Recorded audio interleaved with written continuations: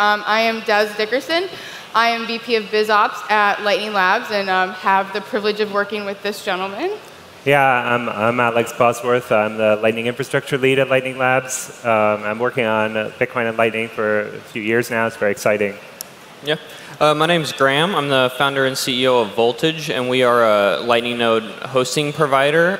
So we help businesses bring Lightning infrastructure into their existing products and services and help make that process a lot easier for them. Cool. I'm Brian Murray. I'm a partner at Craft Ventures.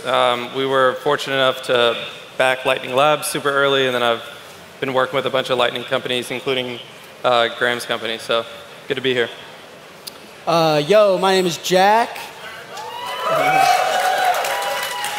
I love Bitcoin. I will die on this hill. I'm probably most well known for being the CEO of Strike, but big proponent of Lightning and open monetary networks, and I'm happy to be here. Awesome. Thanks, guys. Yeah, definitely a round of applause for these gentlemen. So I think one of the last times we were all kind of in the same space was the Lightning conference in 2019, which is kind of wild. Awesome conference, much smaller. But one of the things that I've personally noticed, being there and kind of hosting that event was there's just so many more people building in the space, so many more companies building in the space, and I think it's like well over 5x for like the people who are building on the Lightning Network. And Brian, I do want to kick it off with you because you are like definitely leading the charge in terms of VCs who are in the know with Lightning, and like you are definitely the most well known. But what type of growth are you personally seeing as a VC, and like what areas are you most excited about? Yeah, it seems like TLC was just yesterday, but I guess it was a while ago now. The entrepreneurs that I think are doing a lot of good work for Lightning are those that are introducing the tech to sort of the edges. So actually like what Jack's doing with Strike is awesome. Paul Etoy, what he's building with Sphinx, what Will and the Fold team are building. They're basically extending this technology out to people who may not even give a shit about the Lightning Network, but they're getting value out of it because of how it works. So that's kind of at the edges, but then there's also the people building the infrastructure for those entrepreneurs to do what they're doing. So like what Graham's doing with Voltage, building infrastructure as a service for these entrepreneurs. So it's kind of this beautiful combination of people like Jack pushing the limits, and then people like Lightning Labs and Graham who are building the tooling for those entrepreneurs to keep going. So it's been really exciting the last year to see that.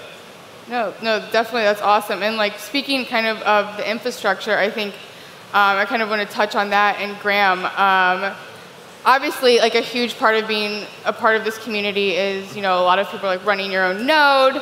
And I mean, Alex, you are literally the expert of routing nodes. You are the king of routing nodes. So I do want to get into nodes a little bit, but like Graham, what do you see as the future of like how end users and how businesses are actually like running their own nodes, or like what does the future of that look like? Yeah, for sure. I think I like to take a very pragmatic approach to the infrastructure, because if anyone saw Ryan Gentry's talk a few hours ago, we're still really early in how this all is working. We think we have it's obviously functioning really well right now, but I think it's going to continue to evolve, where we are going to make it even easier for the end users to run their own nodes or participate in the network.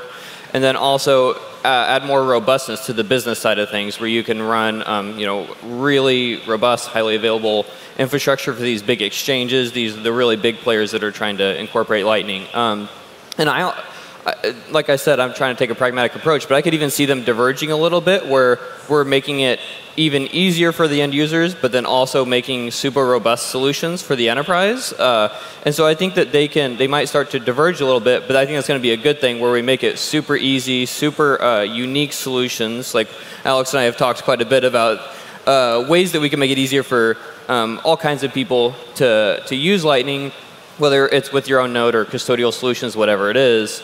And then also solving the issue of the enterprise and mission critical Lightning deployments and how to make that work. So I think we're very early, but I think it's going to be easier on both sides, as we just keep pushing forward. Yeah, how do you find that balance between like building for both? Like it's very difficult to build for both. Like how do you plan to tackle that? Yeah, I mean, you're right. They're very different problems to solve. And I think that a lot of the mobile wallets out there have done really good. Breeze, Moon, all of those wallets. And then you think about Strike, what they're doing has made it even easier. And so what I really like about Bitcoin and Lightning is you have the optionality to run your own node or use a custodial solution. You can choose your trust model and what you want to participate in. And so that's what I find really interesting about the whole space is you can choose the level of involvement and what services you want to use. Yeah. Awesome. Yeah, and then Alex, I mean, I don't know if you have anything to comment on that, but kind of on the routing node front, we're seeing more and more people, especially with some of the stuff that we've been releasing, people just very interested in becoming a routing node, earning yield also on the network. What do you kind of foresee, the future of people running routing nodes and what the future of that looks like? Or what do you hope also? I know that you have an idea of what this should look like. Yeah, I mean, one of the big ideas of Bitcoin in the beginning was everybody can start mining and participating in a peer-to-peer global economy. I'm gonna get some money. We've kind of gone away from that because mining has become industrialized. But we are returning to that with routing nodes where there is now the possibility that without any kind of fancy equipment, you could just buy a Raspberry Pi off the shelf, plug it in, and start participating in this peer-to-peer economy. So I think that's a big marketing drive. That's getting people excited about Bitcoin and Lightning. But it's also is a way to kind of kickstart this peer-to-peer economy that I think is very important for Bitcoin going forward, that it has a closed-loop economy where people are buying and selling, and in a way that's non-constrained. That's what routing is. It's somebody paying you to move money for them, and I think it's very exciting that anybody can participate in that. No, I love that, and I want to get back to some more on that. But speaking of these closed circular economies, I want to touch on kind of what Jack is building and what he's been actually doing in El Salvador. At Lightning Labs, we talk so much about bringing Bitcoin to the next billion people, and we truly, truly believe that the Lightning Network and what folks are building on Lightning is what's going to make that happen. And so I wanted to touch on, one, obviously what Strike is doing, what you're doing in El Salvador, and how you're seeing this take hold and how you see the future of it kind of growing. Yeah, I think I've said this a lot. I think that one of the most powerful properties that Bitcoin has is that it's open. And as a monetary network, if you look at monetary networks like the Visa network and the Square network, they all achieve the same things. And what Bitcoin was missing before Lightning is cash finality and any form of final clearance that would allow for any form of general commerce. And with Lightning, we get finality with instant, near instant, and near cheap, or basically free cash finality. We remove those variables. And now you have an open monetary network that works. It works in El Salvador, the same it works in Chicago, the same it works in London, the same it works in New York, and that's a very, very powerful concept. And you have a chance to reinstall very basic general human freedoms. I mean, money is one of the most viral products of all time, and it's the most popular product of all time. It's a necessity to live a high quality life. And now you have a monetary network that you can deliver to people that are probably generously 250 years behind, that's deeply impacted the quality of their life. And now we have a monetary network that functions and can deliver a vertical financial service to fix that. And so as soon as we built the MVP of Strike, it was a no-brainer for me to go get on the ground and see how I can make up 250 years worth of time in El Salvador and deliver a financial experience on an open monetary network that doesn't carry any bias. Oh, I love that. Yeah. That's awesome. And then I was listening to Peter talk recently on a clubhouse that we hosted, and he was just talking about, obviously, there's an aspect of access, just for the everyday user, but how are you seeing this also empower merchants in these communities as well? Yeah, the reason open monetary networks win, or open networks win generally, is because of the network effects, right? The economies of scale. If you think that Strike is built on the Bitcoin network in the same way that Venmo is built on the PayPal network, we already have more employees than PayPal. You can't compete with that, and all you have to do is plug in and become interoperable with the standard that a lot of bright people contribute to, like Alex, that's public and it's on the internet. And so it's a no-brainer for merchants. You don't have to compromise and give up your relationship with Visa. You just become interoperable with this thing, and it catches on like wildfire. And because it's open, it's a race to the bottom, and so everything will eventually be free. You can't justify and keep guard and safeguard any sort of interchange or any pricing like that. So it's been explosive. I mean, there's at one point before I needed to shotgun a fierce hiring of customer support, we were onboarding between 20 and 25,000 Salvadorians a day. And so it's magical, and it was special to experience on the ground. And Bitcoin is hope, like Michael Saylor says, but it's really powerful to see people think of themselves differently because they're scanning the same QR codes we are. It's very powerful, and we're happy with what we've done so far. No, I love that. Bitcoin for the next billion, not billionaires. I mean, the billionaires are welcome, but we're focusing on the next billion. I love that. And so one thing, Brian, I wanted to get your take because you literally get to see everything. And I think at Lightning Labs, we're really lucky to be able to like really help the community and see what everyone's building. And you know, obviously there's a lot of folks who've been kind of in this game for a while, but what I love about Lightning is that not only it's like, okay, hey, we can do what we've already been doing, but like faster, cheaper, and even easier, but it's actually enabling like very novel use cases. So, you know, if you see what like Zebedee is doing with gaming and breaking like the fourth wall between like the player and streamers, but then, you know, like Impervious with doing like VPN on the Lightning Network. Like, what are you seeing as like these, like, what are your like favorite use cases of right now, or what do you think is possible in the future? Yeah, actually, so when I first partnered with Lightning Labs, it was mostly like theory, what the Lightning Network could be. And a buddy of mine, this guy Jim Patterson, we were sitting down actually at Crypto Springs like 2 years ago, and we're like, all right, if you could transmit any amount of value to anybody anywhere, so long as they had an internet connection instantly, like what would you do with that? What's the killer use case? And I happen to also be investing in some like AI and computer vision companies, so I knew about this like Mechanical Turk data labeling space. And so the two concepts combined, I was like, okay, if you can distribute jobs to people anywhere, like digital jobs, and then pay them in Satoshis as they're completing the jobs, that would be like, that's like an insane opportunity.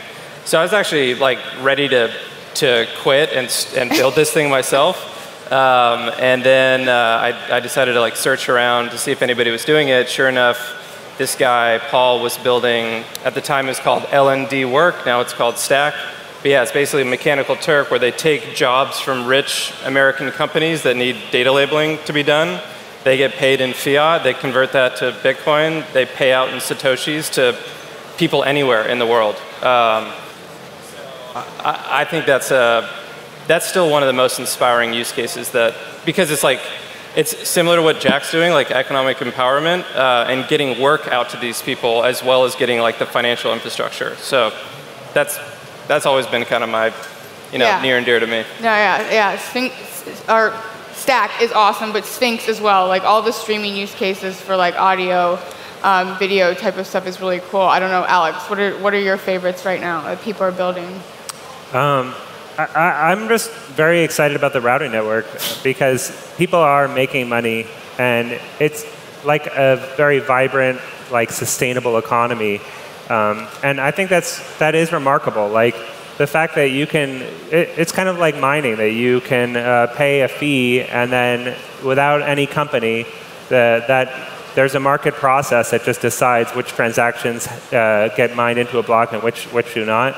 And I don't think that's a trivial thing of creating a new market, especially one where if something goes wrong, there's nobody who can come in and say, oh, I'm fixing it. This is something that has to be working without anybody able to override it, and something where everybody can openly join. You don't have to get permission from somebody to say, no, I'm part of this network. So that's, and it's pure Bitcoin, right?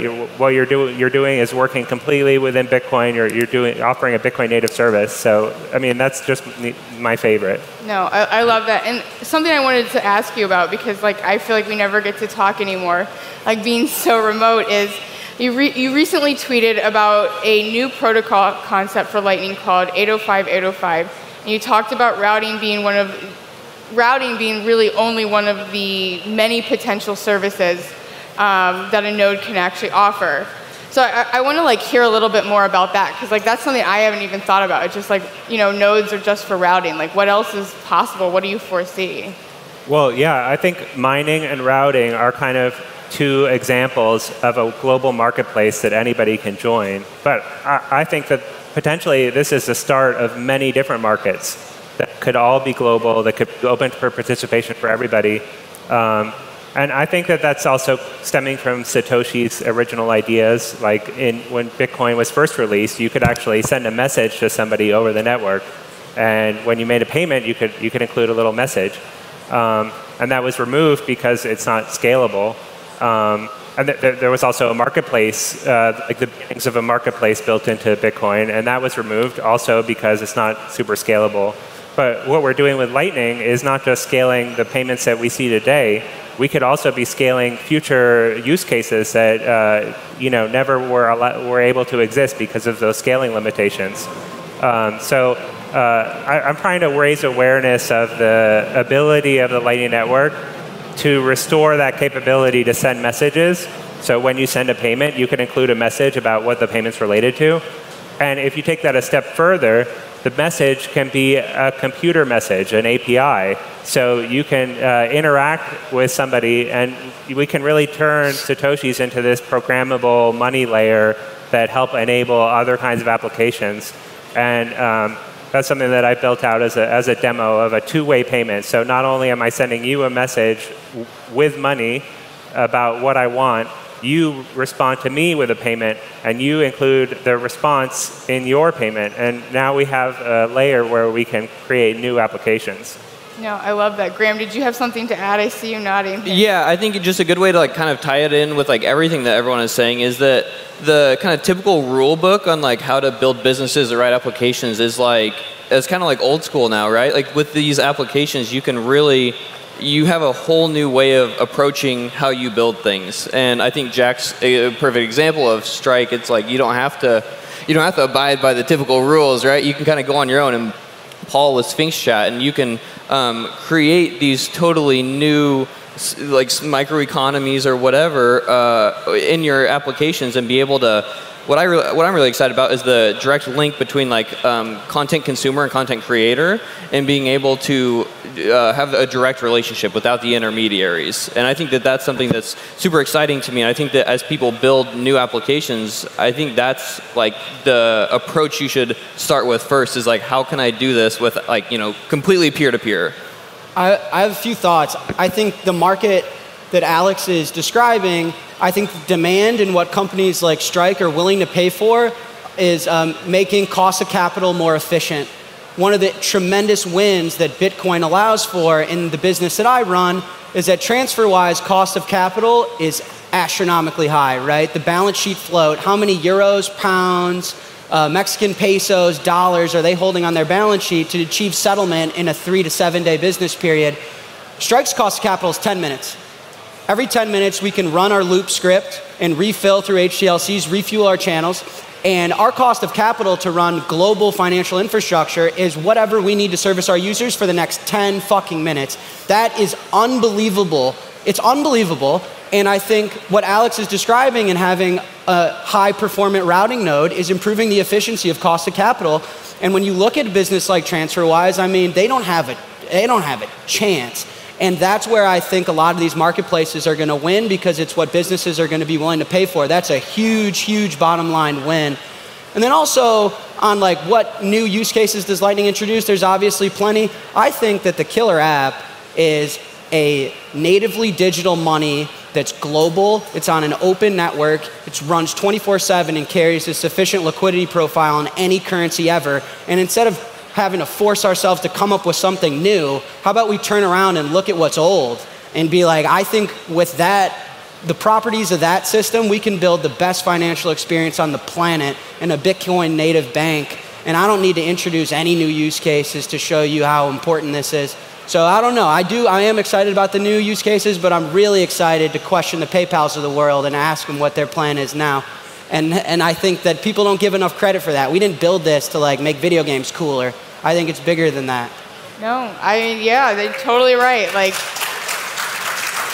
Yeah, I mean, that's Elizabeth always says, Bitcoin. It's not just a rock, right? Like that's what we're building. Is like that's the true power. Is like the financial freedom, the transactions. That's really what it's all about. And I just like want to bring it back to like one more question, then we can do some Q&A. Is one thing that I think that we're thinking a lot about, which is like, okay, we have this amazing community, and I think this will be interesting for like on your point, Jack, where it's like, okay, we have all these people building on Lightning, but how do we actually expand outside of like the Bitcoin and Lightning community and get devs who are not like into Lightning and Bitcoin, like building businesses, like building towards this like ultimate goal? Like how do we bring them into this ecosystem, whether it be like us like building technical guides, or like whether it be a narrative, like what do you see as like the biggest barrier, and how do we like bring that down and like bring more people into like what we're building? I don't know. Yeah, I'll go. I mean, I think especially in an open system, the best experience wins. You can't win on pricing or legacy because it's open. Someone can just copy you and make it cheaper or make it cooler. It's optimized for the best experience. And so I think what we're doing at Strike is looking at what experience someone would want as a developer, as a business, as a consumer. I don't want to have to deal with the volatility of Bitcoin if I'm building some streaming service and I want to leverage an API. I don't want to deal with taxes. I don't want to have to account for all of that. And so what we're trying to do is solve for a lot of the pain points that just packages what is tremendously beautiful, which is the best monetary network of all time with instant cash finality that's global, it's borderless, it's 24/7. And so we are launching our API likely in the month of June. And I think our target audience is everyone. I think, though, it's very important that we solve those problems and relieve people that aren't familiar with Bitcoin of problems that are tremendously painful. And so that's my opinion. Optimize for the experience, and yeah. Love that. Yeah, I would just add that there's the entrepreneurs creating new stuff, and like I'm all about the entrepreneurs, but also if anybody in this room is working at like an old school company, like a Visa or something like that, if you can be the entrepreneur within that company to help evangelize Lightning, get them to wake up and start investing into it, that will also help the network. It's not just about new stuff, it's about helping. It's like what Elon did with Tesla, right? It's like pushing the electric cars, but he's pulling the entire industry with him. So, I think we should help bring along the incumbents as we're building this as well. And I think people are generally confused that there's now an open monetary network. It's the first one. And in an open system, new participants to the network strengthen it. And in any network, right? And so what people would deem as competitive is actually additive to your business. If someone launches a Strike in Australia, that's fucking great. That's not a bad thing, because now dollars and Australian dollars can achieve instant transaction finality at near no cost any time of the day, right, on weekends. And so I think the Squares and the Visas are kind of sitting here like, wait, are we competing? Are we together? And I think everyone's a little confused on what the future looks like. But I think you cannot underestimate and underappreciate the power of the network effects that are going to come.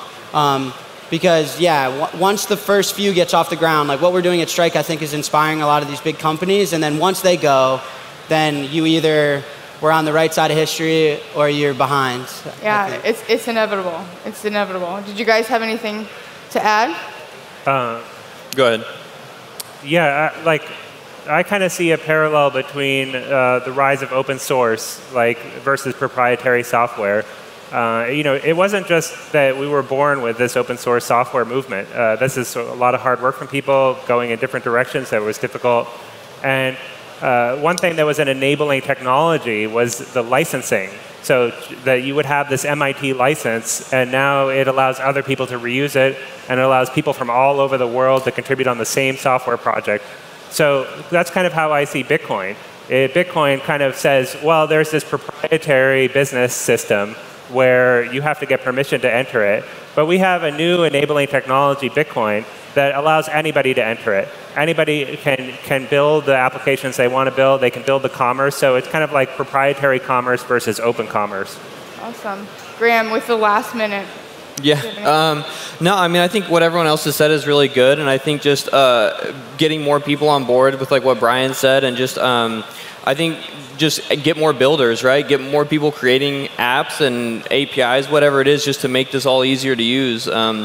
And I think that that's going to, help just bring up everyone. The developers are kind of first, right? So I think we got to really help them out, and then it'll bring up, everyone else with it. Awesome. Well, cool, guys. It was an honor. We have just a minute left, so we will wrap it up here. But thank you, guys, and thank you for all you do for Bitcoin and Lightning and the whole community. So round of applause. Thank you, Des.